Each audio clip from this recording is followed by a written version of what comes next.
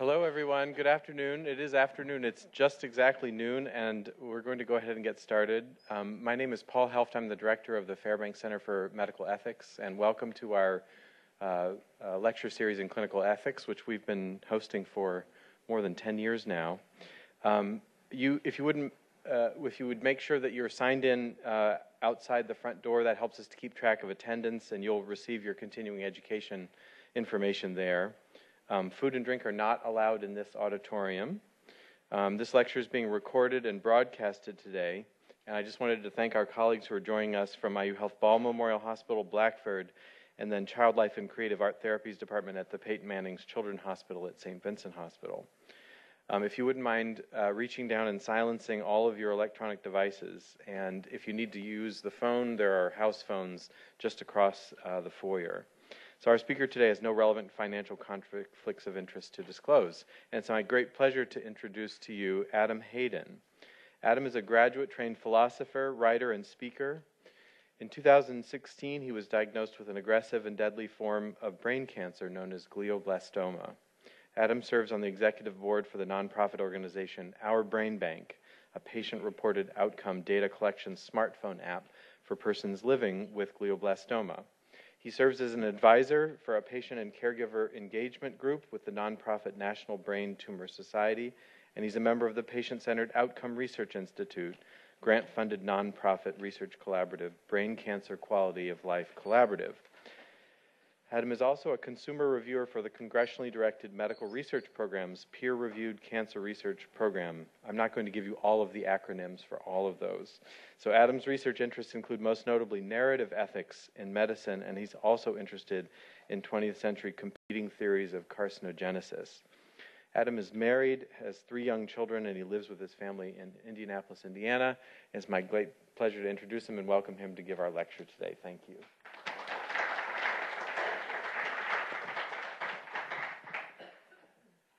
There are several acronyms, so it's funny that we do that in the medical community. I'm going to position myself where I ought to be.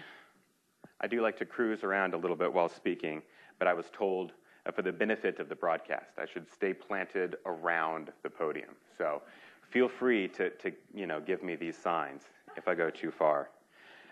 Thank you so much to the Fairbanks Center for Medical Ethics. Thanks to everybody who's here, everyone who's tuning in and watching the broadcast.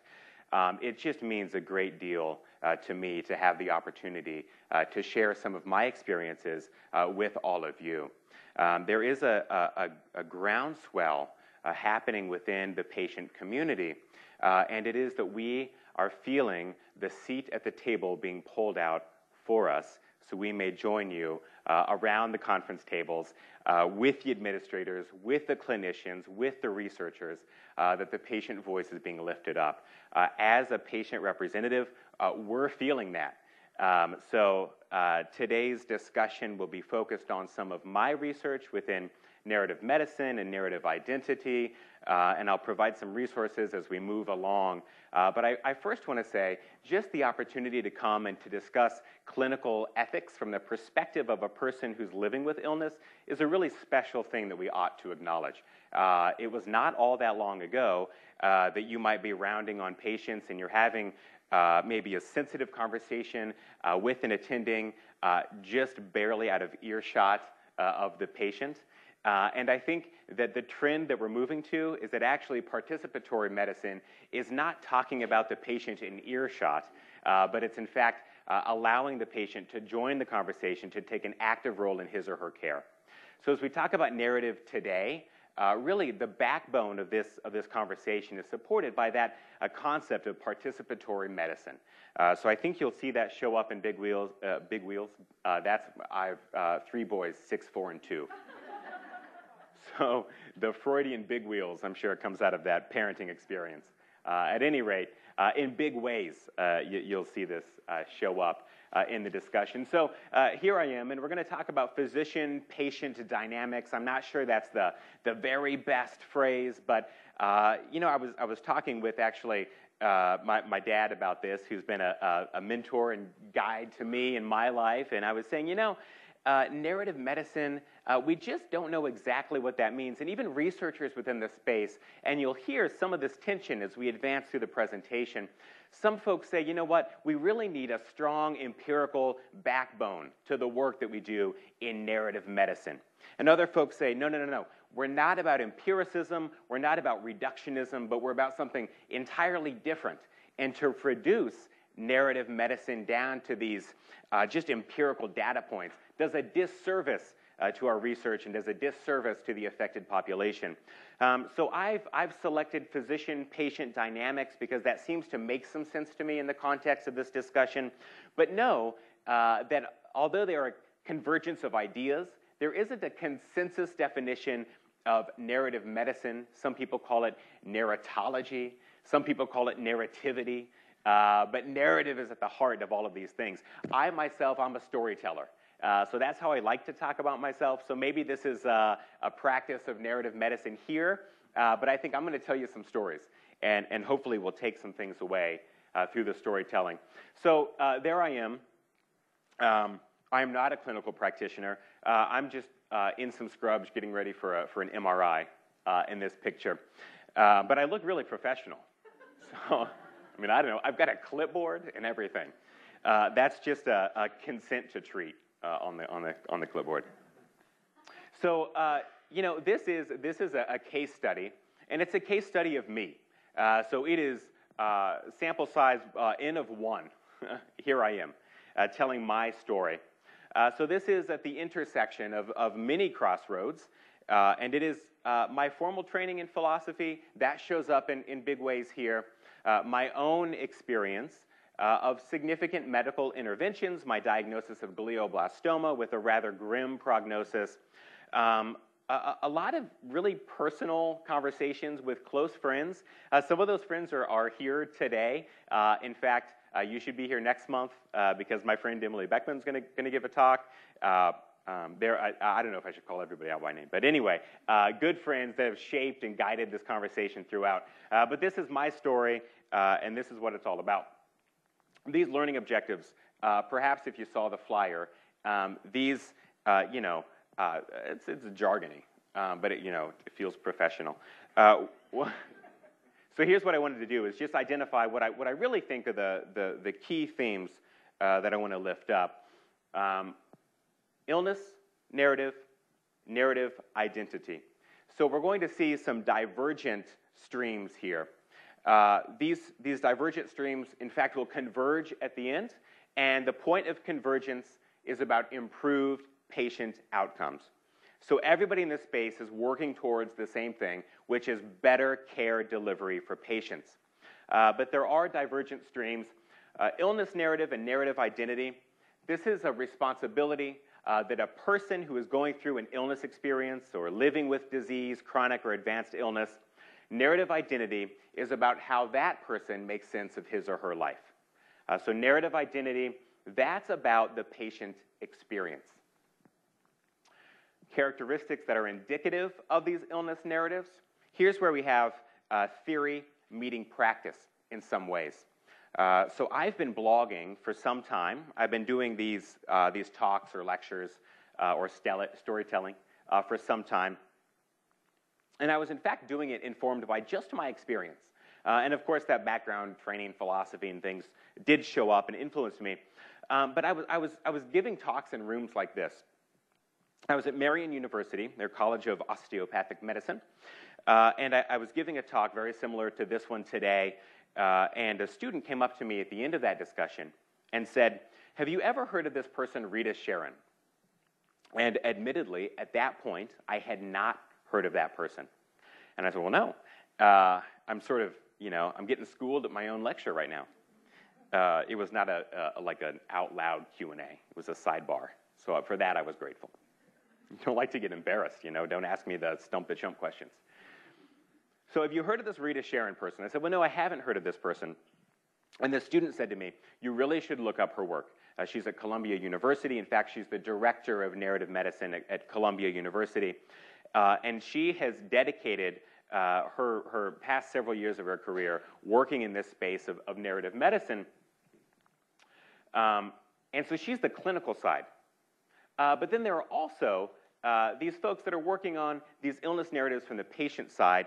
A psychiatrist, Jonathan Adler, will show up during my discussion. So these two names, Adler and Sharon, that's who I want you to listen for, because they're the people I've been reading to shape this discussion. So narrative identity, that's the Adler space. There are characteristics that are indicative of these illness narratives. So when someone came up to me and said, have you heard of Rita Sharon? I said, well, gee, no. I started reading Rita Sharon's work. I learned a lot about what actually I was doing. So where theory meets practice, there was actually this whole theoretical apparatus, and my practice of storytelling fit right into that theory. And it's just a fascinating thing to do when you're reading about something that's happening and it applies to you and you didn't know it before reading it. It's like, whoa, she's talking about stuff that I'm talking about. I didn't even know that she existed. So Adler, Jonathan Adler, characteristics indicative of illness narratives. Jonathan Adler talks a lot about the agency of the narrator, the agency of the storyteller. That in fact, what we'll see is that there are some positive health outcomes that are related to agency, a person's ability to act for him or herself or to see him or herself responsible for the outcomes of their life, that agency is characteristic of these illness narratives. So the stories that I tell to you today will feature sort of me wrestling with agency as I've been moving through my illness experience. So we'll talk a little bit about clinical practice of narrative medicine. So if there are characteristics that we see in the patient storytelling experience, there are also the clinical practice of narrative medicine, where the responsibility is on the clinician to go some way towards establishing a therapeutic partnership with the patient. So those are the two divergent work streams: narrative identity with the patient, narrative medicine with the clinician. Distinguishing illness narrative and narrative medicine. That was another one of my learning objectives for today, so that you know that there actually is a difference between the two. So here's a great quote. The citation is small here, but this is from one of Jonathan Adler's papers called Living into the Story. What does life mean to the person living it? Is the quote that I pulled out. The PowerPoint, so, you know, typically I'm not a PowerPoint person. I just sort of, so here's I'm not allowed to move far from the podium, and I typically don't use PowerPoints, but now I'm like sort of here and I've got a PowerPoint. So I'm rolling with it. So that's me. This is a couple of days after a craniotomy or a surgical resection of a 71 millimeter primary brain tumor in my right parietal lobe, which did lead to a diagnosis of glioblastoma, which is, so that's a grade 4 astrocytoma. I know perhaps all of our specialties aren't necessarily, I think astrocytoma should resonate with folks that have been or are in med school, but this is a malignant brain cancer. In my parietal lobe, so the cane is helping to steady my balance because right parietal, so there's some left deficits, sensory and motor. Also, my proprioception is pretty terrible. So, you know, if you see me stub my toe on the left side, it's because I'm not quite sure where I am all the time over there. What does life mean to the person living it? So I'm a couple of days out of brain surgery when this picture was taken by my wife, who is my best friend and champion and currently is stuck in New Orleans because she can't get a flight out. They have like a light dusting of snow. I was like, it's 3 here today. 3. I think she actually put up a Facebook post earlier that said she offered to the cab driver that she could drive to the airport. He seemed a little uncertain about what he was doing. So what does life mean to the person who is living it? I started journaling. Now, that's not a new practice for me. I've been writing for a long time, you know, most of my entire life, in fact, which led me into philosophy for undergraduate and graduate studies. So journaling, writing, processing my thoughts through that medium, that's not a new thing for me, but it's something days after surgery that made me feel like me again. So as soon as I was able, I got out of the neuro ICU, and this is in a recovery room at Methodist Hospital, and I asked Whitney, I said, I really need my journal. And I started to jot down those memories, those experiences as they were happening in real time. So what does life mean to the person living it? Well, for me, the ability to write to record my experiences, to process those experiences. That was quality of life for me. So that led to launching a blog and then beginning to do some speaking. So during orientation week for first-year med students, there is a panel that is facilitated by Professor Hoffman-Longton, who we take first-year med students, and there are physicians and patients on a panel, and we talk about asymmetries of power. We talk about communication. We talk about how does the patient look at things, and how does the physician look at things. Now, if you're in orientation week and you're a first-year med student, you may not be remembering specific details of this panel. I was told once that the problem with narrative medicine is if you try to teach that to a clinician, by the time residency hits, it'll all go out the window. Well, I disagree with that. And I think even if you don't recall the specific content, what exactly was said, there is a feeling that those students walk away from this panel. They get to witness the interaction. This is a clinician all the way to your left. You'll see I'm holding the microphone in the middle there in very much kind of a The Voice singing competition way.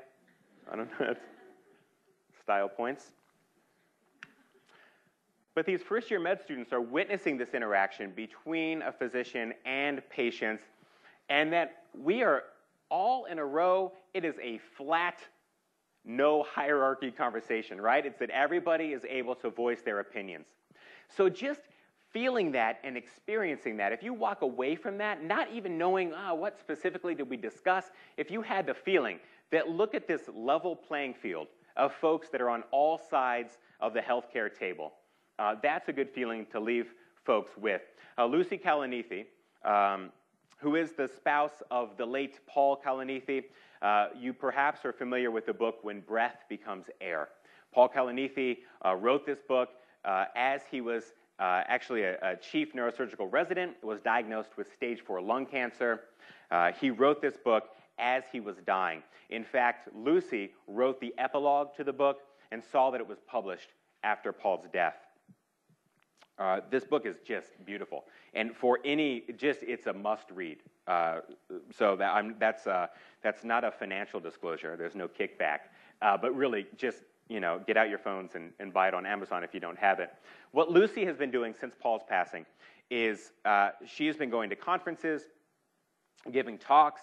I pull out a quote here from a TED Talk that Lucy gave, Lucy Kalanithi. So if you Google Lucy Kalanithi TED Talk, you will find her TED Talk. It's 18 minutes long, so it's something that again, I think if you want to read Paul's book, you all should watch Lucy's talk. Lucy says, what's really important, and this is why we want patients as part of the discussion, is that we understand the experience of illness, not only the technicalities. What we're really good about doing is teaching our clinicians the technicalities of disease. What is the disease experience? That's difficult to teach. That's something that you have to immerse yourself in what we're going to be talking about, which is narrative medicine. And it is a partnership. There is a clinician, a physician named Jay Baruch, and this is from an article that he wrote for Stat News. This is the context of a mother is on home hospice services. Her son is staying with her at the time, and she goes into respiratory arrest. The son doesn't know what to do. In a panic, he calls 911. The advance directive and other paperwork cannot be found. The mother is brought into the emergency room. Dr. Baruch, who's an emergency room physician, recalls this story, and he doesn't know what to do. And that's the point of this Stat News article. There's some I think the citation stuff is there. And here's what Jay says. I could have framed this discussion with her children differently. It's a discussion. It's a conversation. That's how we get to know each other. It's that right in a row, level playing field, flat, everybody's at the table. That's how we better understand the experience of disease for the person who's living with it.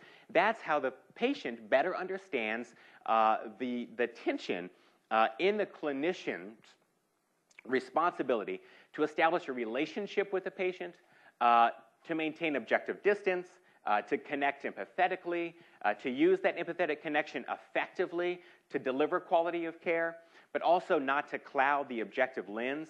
It is a great burden of responsibility that we place on our clinicians. So that it is this partnership that docs have to get what we're going through. We have to understand how difficult it can be for physicians. I don't want to mix too many citations. I just read this, so it didn't show up in the PowerPoint. I just read this a day or so ago, that sadly, the rate of physician suicides continues to increase. And what are we going to do about that? Well, it's being explored. In some, Stat News had a piece on it. I think Washington Post ran a piece on it. But it is a terrible burden that we place on clinicians to have to figure out what is the middle ground between empathy and objectivity.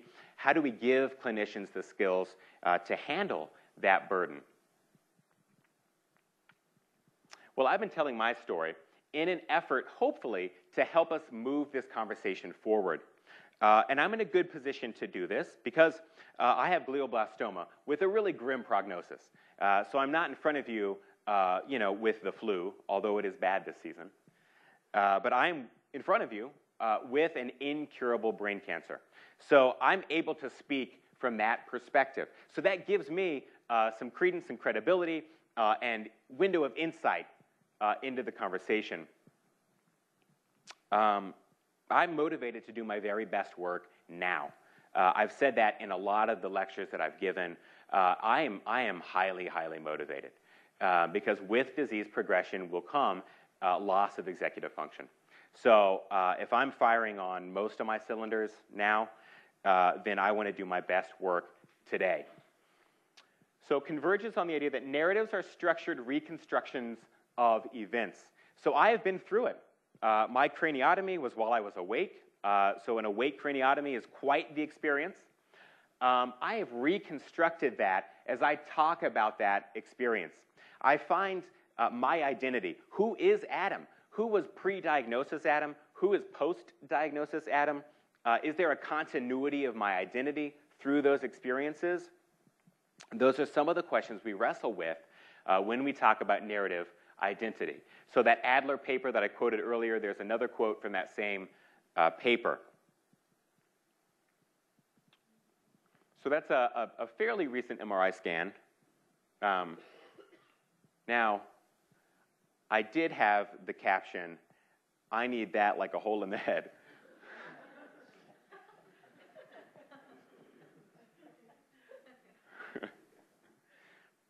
So the stories that I tell are me wrestling with my agency in light of all of these external variables. We do not have a cure for glioblastoma. We don't even have a cause for glioblastoma. So there are theories, but we just can't quite crack that nut. It is one of the most heterogeneous tumors that we're dealing with. It is a diffuse tumor. You can't resect the whole thing. It grows tentacles, so rarely will you have an encapsulated sphere that a surgeon could go and resect, but you have this diffuse octopus tentacly looking thing. So there's the surgical cavity from the resection of my primary brain tumor. It was a gross total resection, a 96% resection, which is significant. For those of you that know a little bit about oncology or about neurosurgery more particularly, or glioblastoma, a gross total resection is a significant positive prognostic indicator. So just thank you to my neurosurgical team for extending my life. It's incredible. So I've told this story before. So in the operating room, I am awake. I am responding to commands. I'm watching the broadcast as it's taking place. Now, I want to watch it. The way that I have handled this experience is by treating myself, N of 1, treating myself as my own case study, my own intellectual fascination. Now, I don't know if that's courage or bravery or inspiration or inspiring to others. I've been told that that's the case. I think for me, it's a coping mechanism. The way that I can get a little bit of space between me and my future is to get really fascinated by what was happening. And I saw that even in the operating room.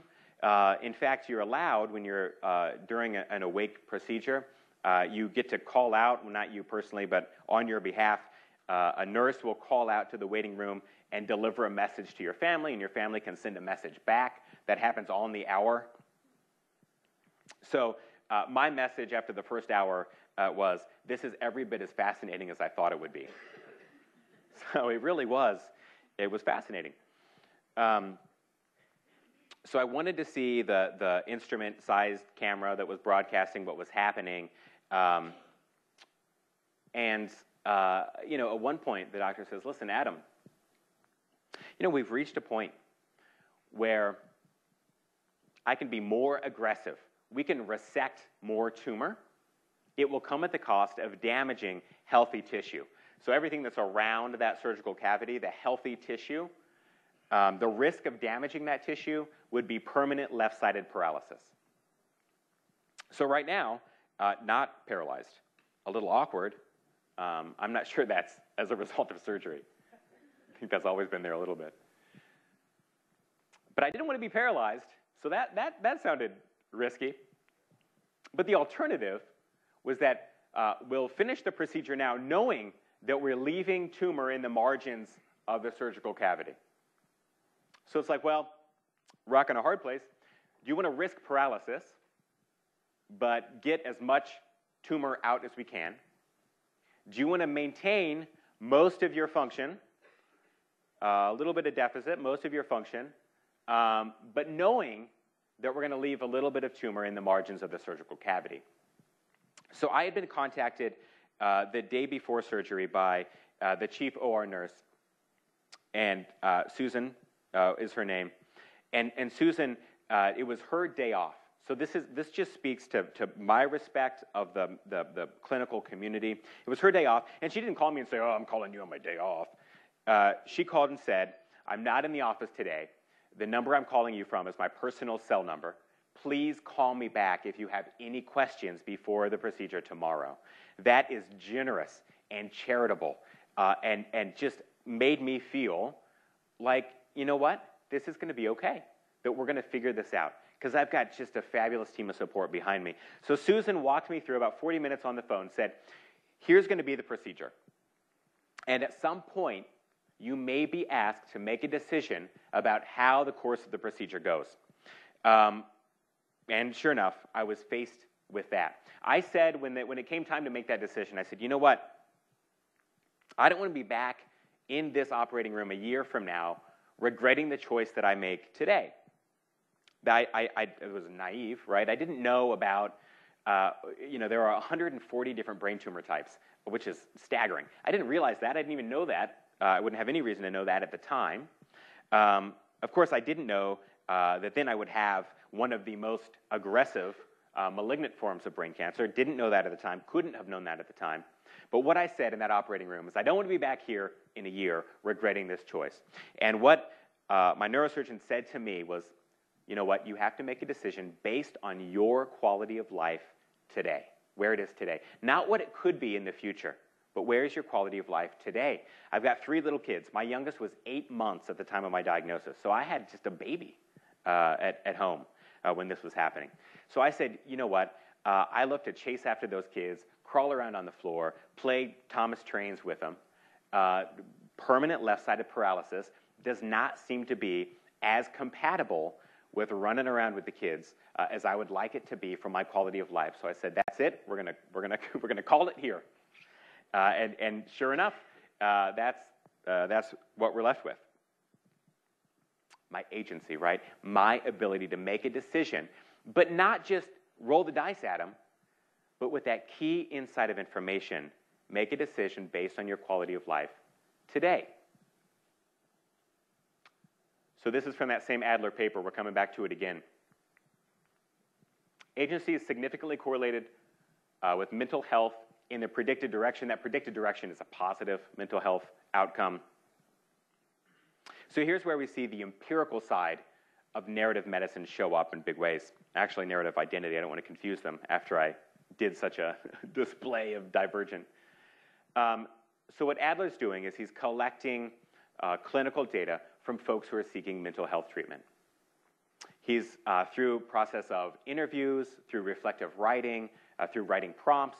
Adler is collecting data, then doing discourse analysis on that data, and he's feeding that into a computer modeling system. So this feels very scientific. This is the empirical side of narrative identity. And what Adler has found is that, in fact, when people tell stories that feature their own agency, their own responsibility, that does correlate with positive mental health outcomes. This is from an article from the British Medical Journal. It's talking about patient expertise. This article is beyond the patient expert. Practitioners are encouraged to eschew paternalistic approaches. You can read it. So those paternalistic approaches, right, from a really good place, that we're the trained clinicians and we know what's best for the patient, and we're going to make sure that the patient follows those orders. I was in a brain trauma unit after discharge from Methodist. Because of swelling and fluid collection and other such things following surgery, which you would have inflammation in any part of the body, regardless of where the injury or surgery takes place. The surgery was in my head, so I did have swelling of my brain, which made me much worse off after surgery than I am today. Now, thankfully, my neurosurgeon said, listen, you may be worse for the wear after surgery, but you'll bounce back a little bit several days as we control the swelling. He did omit the part that I would be taking heavy doses of dexamethasone, be really hungry, and get super puffy. But that happens too. So at any rate, that paternalistic approach that we know what's best for the patient, my neurosurgeon was upfront with that. You're going to be worse for the wear when you come out of surgery. Don't let that discourage you. So I went to an inpatient rehab facility. I was coming out of the hospital in a wheelchair. I came out of the acute rehab facility with a cane. And in fact, I was discharged the Friday before my little brother's wedding. So as his best man, I was able to shuffle walk down the aisle to stand with him for his wedding. So that was quality of life, big way. So how do we get rid of that paternalistic approach? Here's a quote. The citation is at the bottom. This is from Rita Sharon, who I mentioned to you earlier, who I was ignorant of over a year ago, but with whom I am now very familiar. In fact, I think a highlight of my experience over the past year is that I was able to deliver a talk similar to this one with Rita Sharon in the audience, which was really, really, really cool. And I get like a little tear when I think about that, because she's had such an impact on me, and it was cool. So anyway, so this is a co-authored paper by two clinicians who also do work in narrative. And among the most difficult tasks of medical education is teaching the nuances of effective, empathetic interactions. How do you teach the nuance of empathy? Some clinicians aren't even sure that we should teach empathy, that perhaps empathy will somehow be detrimental to the practice of medicine, that you need to be distanced enough from your patient community that you got to make the tough decisions. You got to do the hard calls, the tough calls, and if you have too much empathy, you won't be in a position to do that. Now, I tend to think that's rubbish, but that is an idea that is in the clinical community. So how do you figure out how to move forward? Well, this, if you can see the article title, Using Reflective Writing to Teach Empathy. So there is a narrative medicine course at Columbia, but at other campuses, and in fact, Professor Emily Beckman, who's right there, has a narrative medicine seminar that is for fourth-year medical students on the cusp of residency, so they're getting great skills as they prepare for their journey into the clinical environment. And the way that we teach them is that we tell them stuff like this. So this is from a doctor named Arthur Kleinman, who has the concept of empathetic witnessing. And what is empathetic witnessing? Well, here's a nice quote. A commitment to be with the sick person. I may update that language to say with with the person who is undergoing a change experience, that still feels a little bit jargony. With the person who is ill, that's a little bit better. At least we're leading with person first. To be with the sick person to facilitate his or her building of an illness narrative. So now what's interesting is what have we seen so far?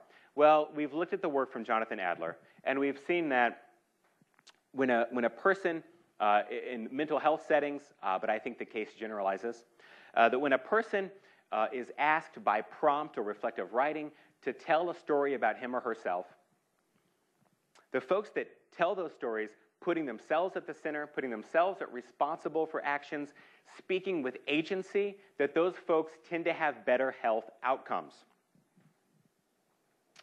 Now we have Arthur Kleinman, a little bit more old school, but still says, be with the person, facilitate their building of an illness narrative, so that in fact the clinician can be with a patient, can encourage that agency, can encourage that responsibility. Adam, we've reached this point in the operation. How do we move forward now?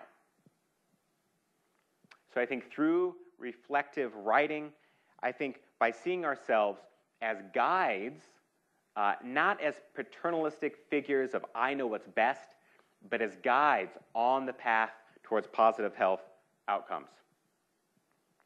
So here's one of my guides on the path towards my positive health outcome.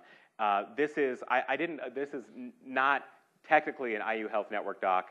This is a hospitalist from Eskenazi. My wife has worked at Eskenazi for 10 years, and that's where I receive all of my primary care services and imaging and all sorts of stuff. They don't have a neuro-oncologist on staff at Eskenazi, so I get referred out for that, which is great because my neuro-oncologist I like very, very much. Who is affiliated with IU Health and Goodman Campbell. I don't know. I feel like there's like a reverse HIPAA. I always feel weird when I talk about my clinicians, you know. And I hear, my wife will come home and she'll say, today the patient did such and such and such, you know. So we have this very like guarded language, which I know is just by habit for her, and that I spend a lot of time in the healthcare space by that acronym-ridden introduction that you heard. I get the dialogue, but then I'll talk about doctors, and I feel like, I don't know, I feel like it should be a two-way street of security and privacy protection and all of that. But this is my primary care physician and my hospitalist, and if and when my disease progresses and I do require a hospitalization, that's Dr. Lapitz, who's already familiar with my case. We've already activated the palliative care team at Eskenazi as well. So I have an integrative care team of imaging folks, hospitalists, the palliative care physicians who are familiar with my case and like sort of ready to go at the push of a button. So I saw upcoming, I think in March, there's a compassionate care talk or something. So I'm a huge palliative care advocate. I don't know if there's going to be specifically linked. I don't want to speak to the content of that before knowing it. But hey, palliative care. It's good. You can build bridges to hospice, but it isn't the same as hospice. So I know I'm preaching to the converted, but anyway. Dr. Lapitz is actually checking out one of my MRI scans, is what he's doing there. But thinking about our electronic health record systems, those EHRs, click the buttons and fill in the boxes and make sure you do this, and did you ask about this, and have you done this? But in fact, taking a history is a much more sophisticated and nuanced event than we treat it. That it, in fact, is a very critical encounter in developing a therapeutic partnership with the patient. So Dr. Lapitz, I think in that picture, is just sort of emanating this enthusiasm, and who wouldn't want to go and like talk to that guy, right? That there is something that is just welcoming about that doctor, and thinking about, he's that happy and he's working on Epic. So there. Does anybody? I don't hope nobody's from Epic here. Get tomatoes thrown at me. But listen, it is to fit this traditional relationship-built model of what it's like to care for someone, what it's like to develop an effective, empathetic relationship with someone, and then to translate that into modern healthcare using these EHR systems, that takes special skill. That is not something that just right out of residency, or for that matter, before residency, that you're just going to sort of roll up to the computer and know how to do it. On Instagram, I made a joke recently. Are you all familiar with Doc McStuffins? Do you know this child's character?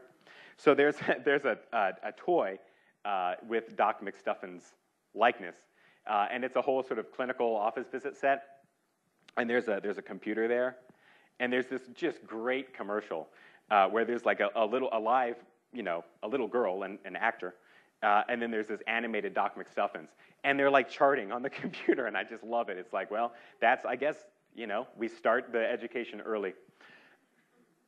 But, symptoms, I love this quote from this article, and this is an article that it's a difficult article to work through.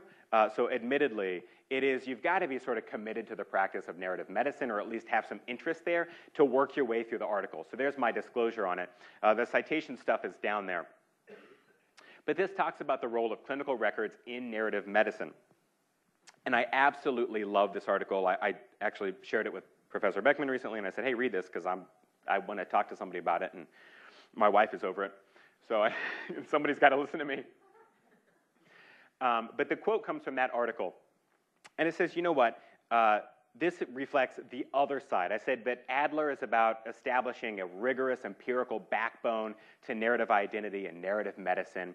And this article comes from the opposite side, that we are not going to get better healthcare through empiricism. That it's not about a positivistic approach, it's not about a data-first approach, but it's something bigger than that. And it's about situating symptoms within, they don't even say a patient's context, they actually develop this whole theoretical apparatus about a patient's life world. That it's more than just socioeconomic data points, it's more than just demographics, but in fact it's about close listening to your folks, even when they're just giving a history, that in fact is the first step in establishing a deep and lasting and meaningful therapeutic partnership between a clinician and a person who's receiving care. Would my surgeon have known to make me think about quality of life in the operating room if he had not known about my life circumstances? I told my neurosurgeon that I love to read, and I need to come out of surgery still reading.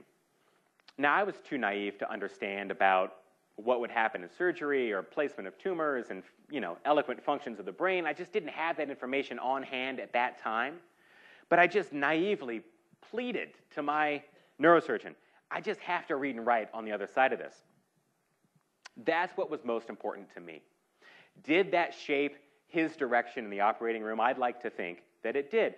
Those therapeutic partnerships start by seeing each clinical encounter as an opportunity to, here's from Sharon, elicit, translate, and interpret a patient's story. That's at the heart of narrative medicine. Elicit, translate, interpret. What does that look like? Eskenazi is running commercials right now that I think Stephen is one of the patients who says, I'm Stephen and I'm more than my diabetes. You know what? That is the case. We are more than those things. And we live in a healthcare environment that is dominated by the system of reimbursement, that wherever I go, I am Hayden and my date of birth. I am Hayden 4/22/82. When I pick up my meds, when I go for lab work, when I go to get my MRIs, it is last name, date of birth, last name, date of birth. Now, I get it, right? That's important. That's as important as if you have to have an amputation or something and you write the not this one on one arm and this one on the other.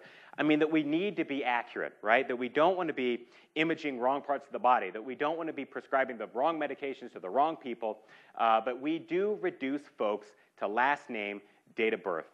And I think that this picture of my doctor encapsulates the quote that's beneath it from another doctor, that we really need to think about our patients' stories, how those exhibit values, how those exhibit their quality of life. What is important to each person ought to be important in the way that we approach care delivery. So here are the things that we set out to do in the beginning of this talk. We wanted to define illness narrative and narrative identity. So narrative identity. So that's what I'm finding my way through right now, is I'm trying to figure out, okay, I have been through a significant change experience in my life.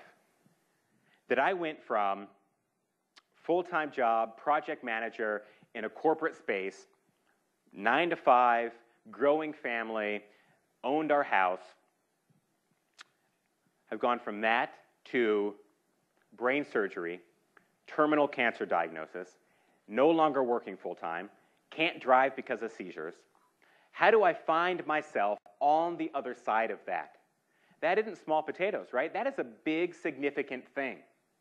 Now, thankfully, I've been given some wonderful resources. That is a solid family foundation. That is a social network of really good friends. That is just my wife, who is my best friend, who's been there nonstop. That is excellent professors throughout my higher education career who equipped me with some of these authors, other folks who I've discovered on my own. So that's out there, and that keeps me going. But narrative identity, how do you find the person in light of all of that crazy stuff? So what are some of those common characteristics? The big one we talked about, agency, right?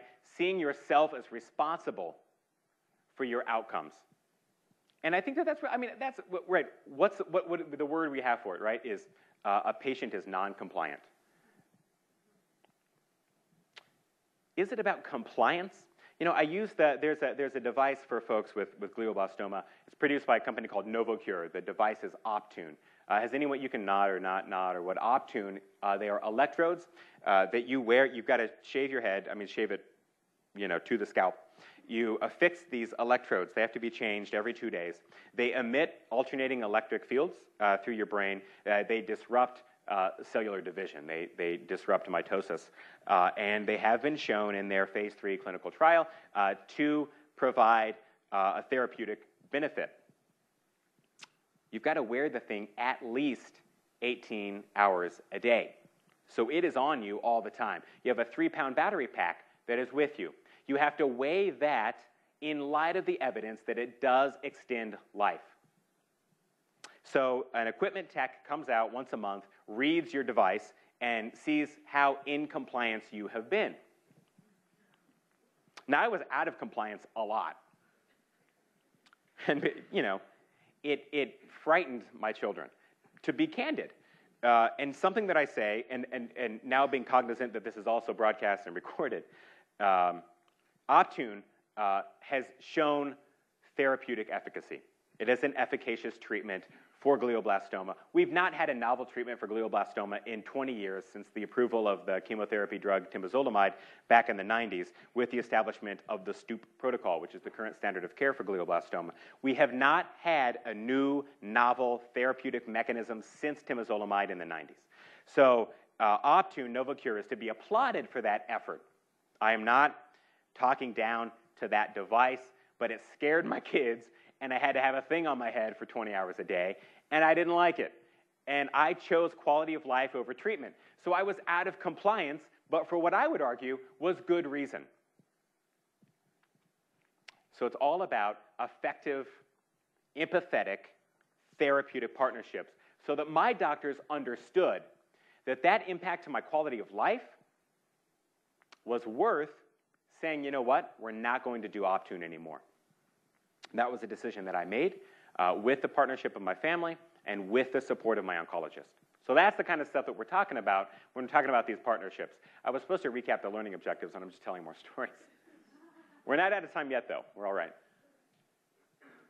All right, so we talked about agency. We talked about responsible decision-making on behalf of the person who's receiving care. The clinical practice of narrative medicine, so therapeutic partnerships. So here's a way that you could do that. This is what Drs. Dasgupta and Sharon do in their seminar, is they do reflective writing by prompts. One of those prompts is tell an illness experience from the perspective of a patient. So if you're thinking about, how do I think more about how I might want to establish a therapeutic partnership with those under my care? If you're thinking about an intern or a resident, a colleague, what is something we could do together? Could you make a commitment to one another to write a short reflective writing exercise, and then talk about it. So take it away, take the time. It doesn't have to be long, 500 words, something like that. Think through that experience from a patient's perspective, or retell your own illness experience. The Atlantic, the Times, Washington Post, Stat News, there is a growing trend of literature that is this physician-turned-patient literature. So you can check.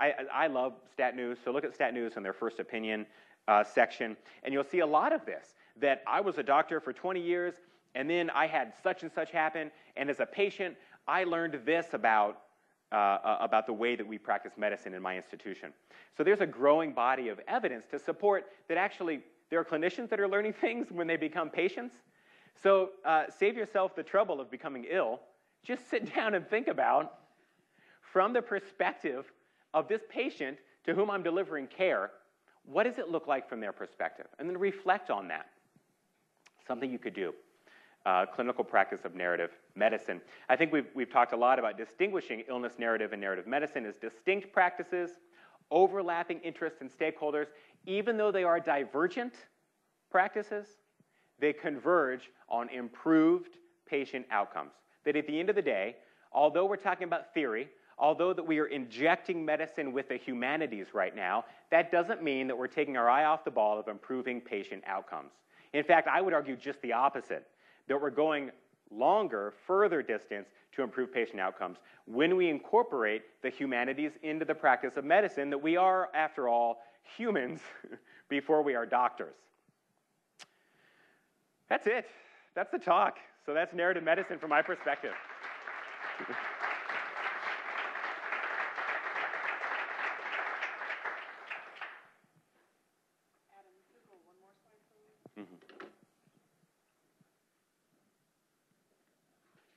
So if anybody has any questions, let me know and I'll bring the mic.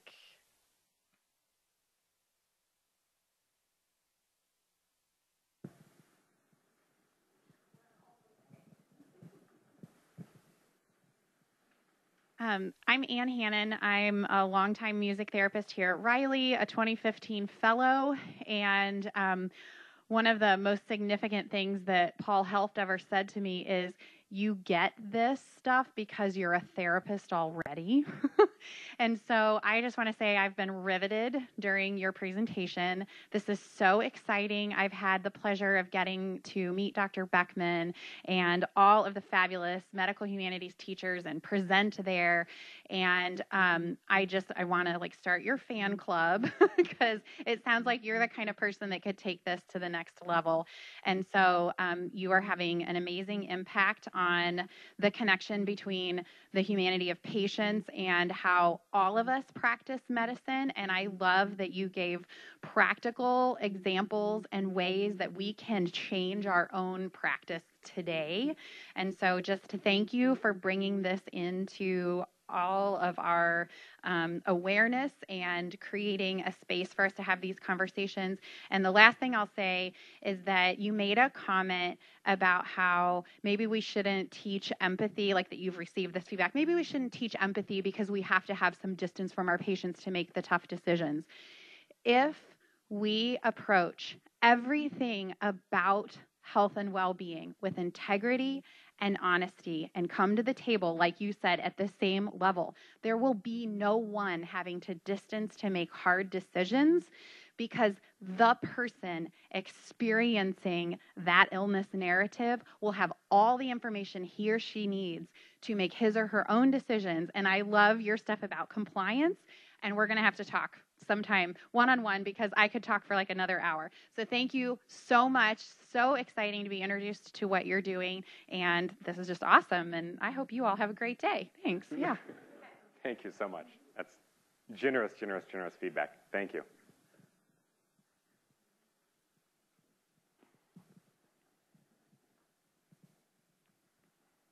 Adam, my name is Don Schutt. I'm a staff chaplain here at Riley. I'm aware that you made a comment about taking a patient history and the correlation between patient history and how that is done and deepening the relationship, something like that. Yep. And I was sitting here thinking, okay, that works all through life, not just how we listen to each other's narratives, how we ask each other our histories is a primary building block of relationship in whatever realm we're functioning. It felt like it just dropped down deep for me to hear you say that, as it specifically applies to our relationship in the clinical setting. Thank you. Thank you.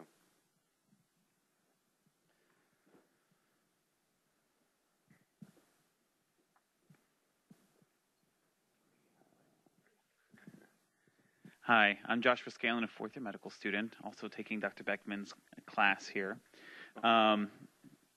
So I was actually kind of curious. So the first picture that you put up there, it was you, and you looked very cheerful. And I was kind of wondering if you could walk us through your experiences following that, especially because you mentioned it was just prior to your MRI. I was just hoping you could give us some insight on that. Sure. Let's see. Now I'm forgetting which first. Oh, yes. Perfect. Thank you. Yeah, that's good. I needed that. Yeah, so that was, so the quick sort of up to that point and then what was next. So and I won't go on too long, but I'll start here and say it in a nutshell. So this whole journey started the day after Christmas in 2014. So just on the cusp of 2015. So just to kind of put that in, 3 years ago. So I had a seizure that day, and I didn't know it was a seizure. It turns out it was a seizure. So it was not a convulsive, I didn't lose consciousness, but my body just sort of crumpled down to the ground. And then that continued for actually 15 months, and I was just managing it, like a lot of us do, right? I mean, I had been to my doctor, and we tried to, was it vertigo? Is it stress? Have you pinched a nerve? Do you have a circulation problem? I mean, I saw physical therapy. We did a lot of stuff to try to get to the bottom of it. And all the while, those were getting worse and worse and worse. So finally, 15 months of that, I had an episode that was so bad that both my arm and leg were totally numb and had lasted longer than ever before. And I told my clinician, it's not vertigo. Like, there's something really wonky here. So I was given an MRI that day. That was Friday the 13th, May of 2016. Yeah, I know, Friday the 13th. So at any rate, that's when they discovered the 71 millimeter brain tumor. And then that stuff takes off super quick. So that scrub picture, I was getting ready for a functional MRI. So they said, it looks like your tumor is really pressing on the somatosensory cortex or the postcentral gyrus. I don't know my neuroanatomy well enough to speak with confidence here. But that was causing the seizures, also a slight left visual field cut because the optic nerve was being squeezed on its way back. So that fMRI day, that was like, we're going to map your brain. We're going to see all the functional areas that are affected by the tumor. That's going to allow us to be really precise in the surgery. So I think that day was very much like, hey, do these motor and language tasks during this functional MRI. It's going to give us a good map of the brain, and then we're going to go in there and get that thing out. So things felt optimistic that day. I've been pretty optimistic throughout. So I don't think that's incompatible with how I am today. But after that, we did the awake craniotomy. That experience was, it was moving to me, which is maybe strange to say. I can't get, the whole team, the whole neurosurgeon, the whole OR team, awesome. The person who I think had the very best job or impacted me the most, there's a nurse, her name is Megan.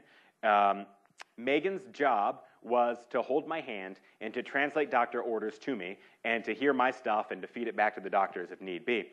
Megan sat with me the entire procedure, and I can still feel that blue rubber latex glove, which I think is hilarious, that it's like she had to wear a glove. But that was like, man, that set the tone for me that, you know what, we are humans journeying together through this.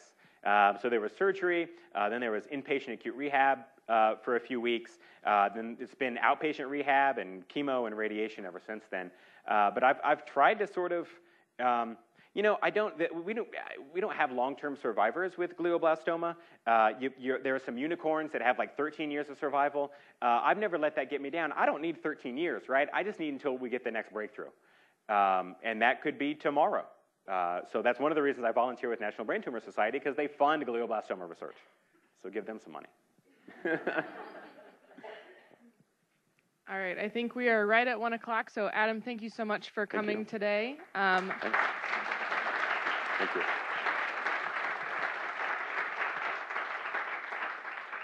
We will be back at Methodist in just 3 weeks on February 7th with Emily Beckman.